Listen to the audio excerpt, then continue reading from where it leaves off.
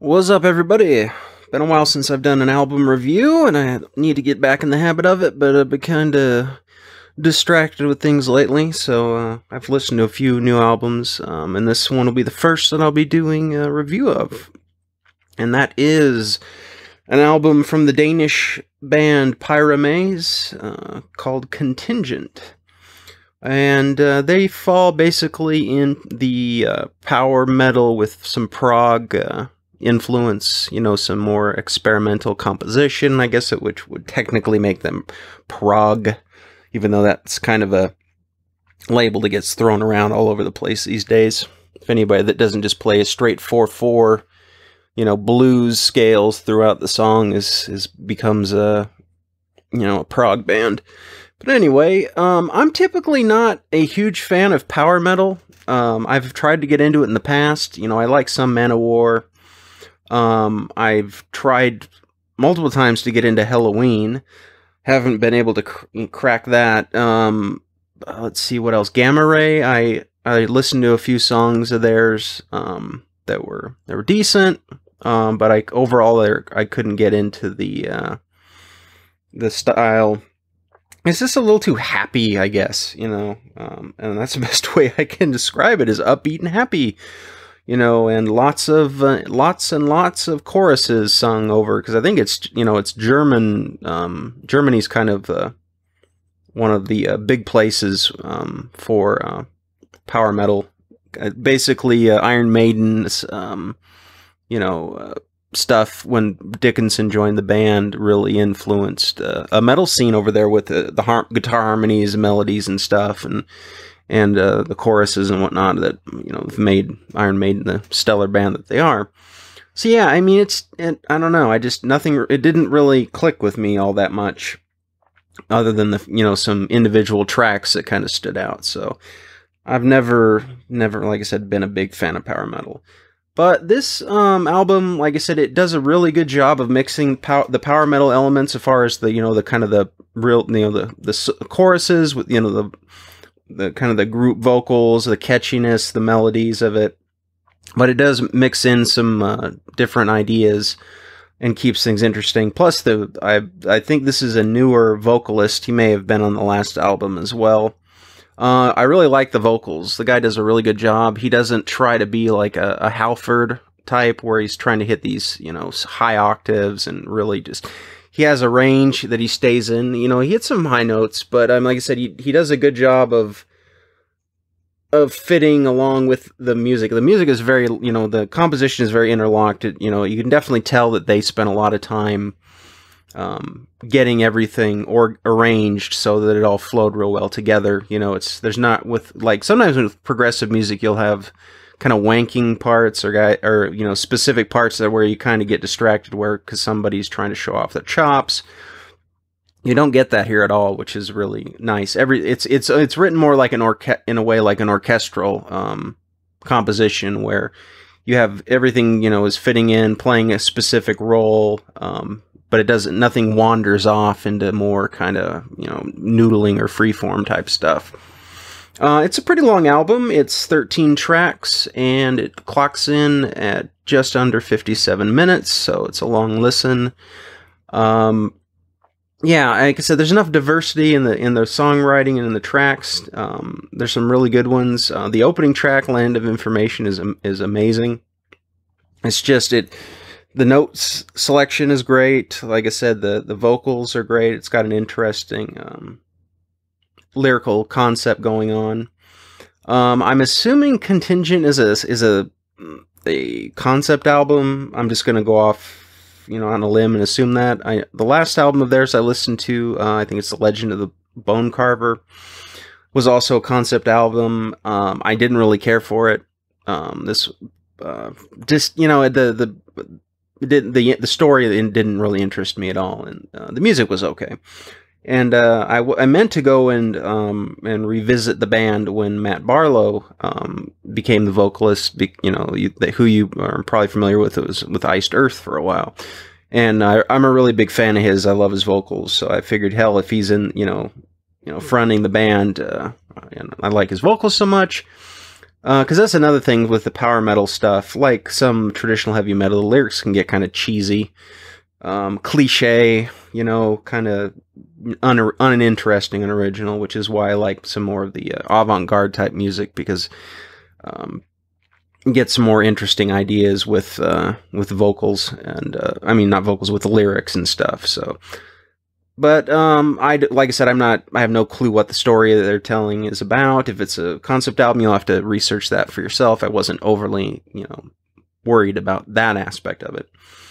But yeah, the normally, like I said, also with power metal, I'm not a huge fan of really of keyboards in metal at all, as a, you know, as an additional guitar essentially. I like it when it's used more as like an organ, you know, where it's adding in you know, like with bands like Arcturus or Borknagar, where it's adding in some atmosphere, it's adding in some soundscape that's filling in certain areas. And then occasionally you'll hit, you know, into like a piano run or a break, or more, you know, melodic part where it's just a piano piece. And that's kind of one of the big problems I had with, you know, I've had with, not, this isn't necessarily a power metal band, with like Dream Theater. I would rather Dream Theater have two guitarists and a much more limited role for the keyboardist, which I know is blasphemy if you're a fan of Dream Theater. And I'm not saying that Jordan Rudess isn't stellar and an amazing talent and amazing songwriter as well. But to me, I don't know, I just never, that part of metal, or inclusion in metal, at least when you're trying to get the heavier, faster stuff, it just, I don't know. I don't really care to listen to a synth guitar, you know, a synth solo, if you will, you know, with the kind of, when they pick some kind of weird sound to play along with it. Just, you know, it's like it sounds like an artificial guitar, basically, you know. So, but that's just a minor quip, and the synth and keyboards don't really, you know, they don't stand out like a sore thumb. They fit really well with the composition. So to me, that's not a negative at all, which is good, because, you know, some aspects can take away to, you know, to the point where it kind of becomes a kind of a crapshoot as far as the overall quality of the song goes, when you have parts that, you know, kind of stick out and annoy you. But yeah, you've got some great guitar solos, some great lead work. It's, you know, you can tell that it was, you know, it's not there to just, you know, here, look at how I can play. It's just, it's note for note, it fits well within the composition of the song. It gets in there, does the job, gets out.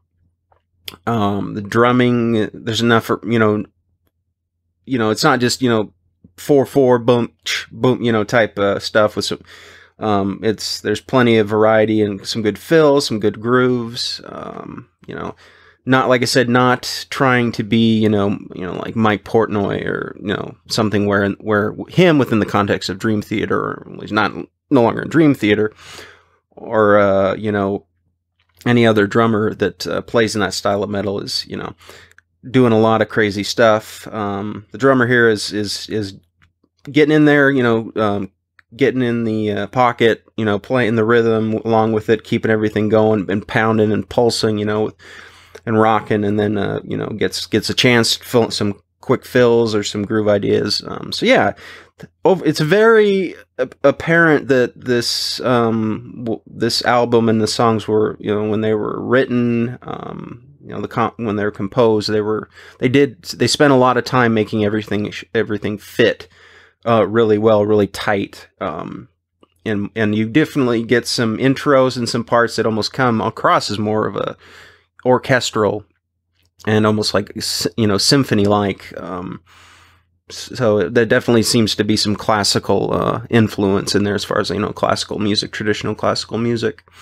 The only track that I didn't really care for, and that's just my pet peeve, is I think it's the Tides That Won't Change. It's a duet, or two vocalists, female and male.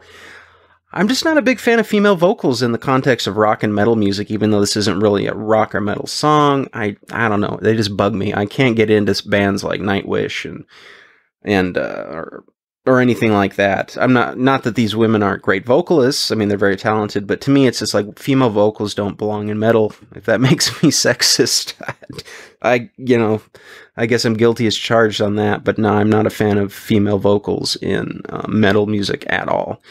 I really prefer more pop vocals or R&B vocals, or classic, more like classic rock type stuff than I do in the metal. But it seems like that symphonic metal, power metal type of stuff, I guess, does fit more of the female operatic vocal style.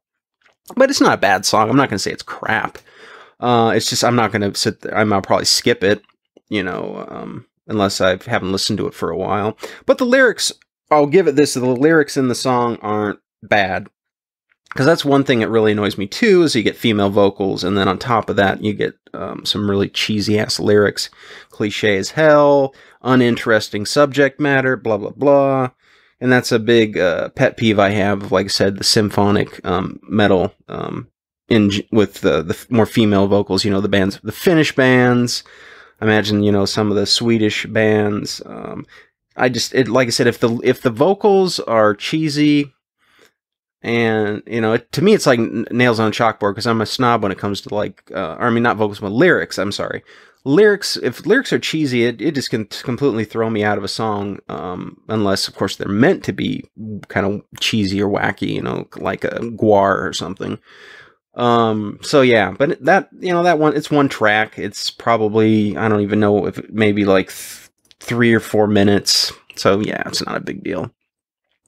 But yeah, overall, if you're a fan of power metal, and if you're a fan of metal that incorporates some orchestral stylings and some progressive elements, that's pulled off flawlessly. The vocals are, like I said, the vocals are amazing. I've never listened to this guy before, but if I would definitely check out, let's just say if I would check out other bands that he's in, just to see what his vocals were like, or hear what his vocals were like, because he like I said, he's not hitting these insane high screams, like some bands, more traditional metal, like he's not going to hit like the Bruce Dickinson highs, like the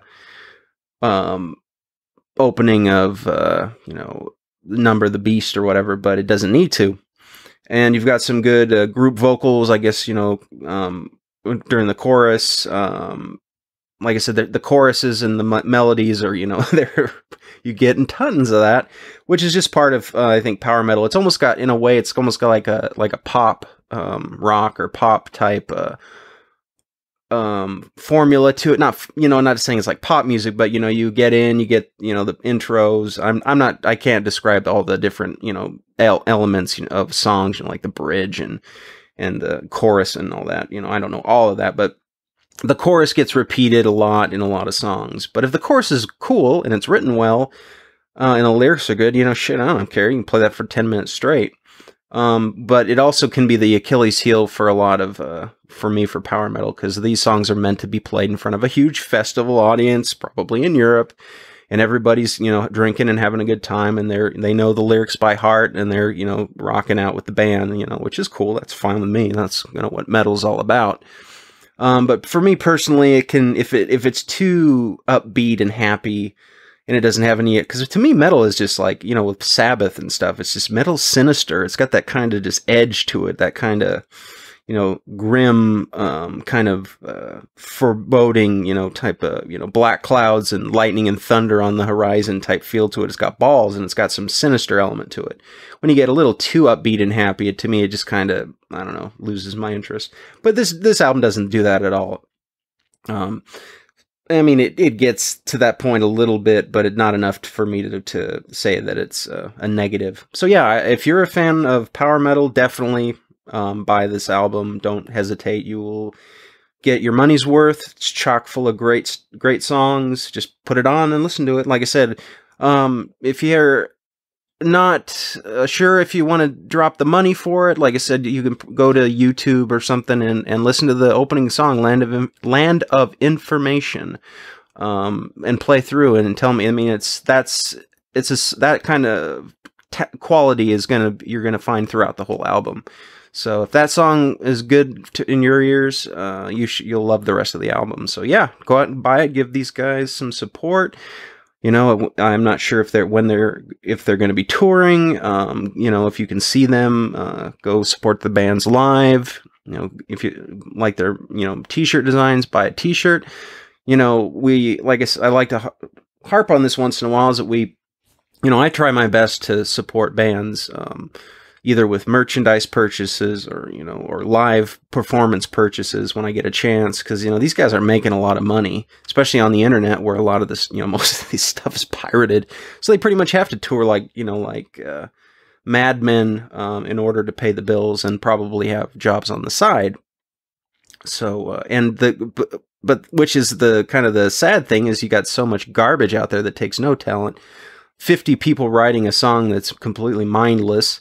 Then you've got talented people like this that are, so far above these hacks that are making these amazing music. If I had my way, bands like this and songs like this would be represented the mainstream as far as the quality goes, and everyone would know about it and be playing it everywhere. But that isn't the case. So yeah, drop a line on their Facebook page or whatever, and and encourage these guys to keep putting out great music like this, because as long as we have music of this caliber around, that we can enjoy, it makes life more enjoyable to get overall, because I think music's a huge part of a lot of our lives, especially if you're into heavy metal.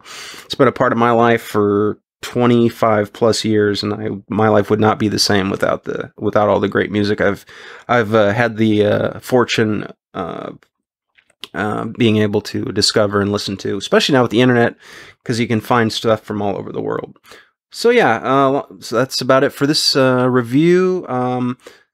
God Dethroned and Hate both came out with albums, the same week, I think. Holy shit, with this, which is a pleasant surprise. It's been a great month for heavy metal, and there's a whole. I've been looking at stuff coming down the road. Yeah, this year is going to be stellar. There's some more. I think there's a new Danzig album coming out.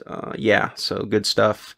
And I also heard, for those that aren't aware, that Morbid Angel is back in the studio, and Eric Rutan is back on guitar recording with them. So maybe he will remind them of what made Morbid Angel an amazing band to begin with, and not put out another pile of shit like they did with their last album, which was an embarrassment.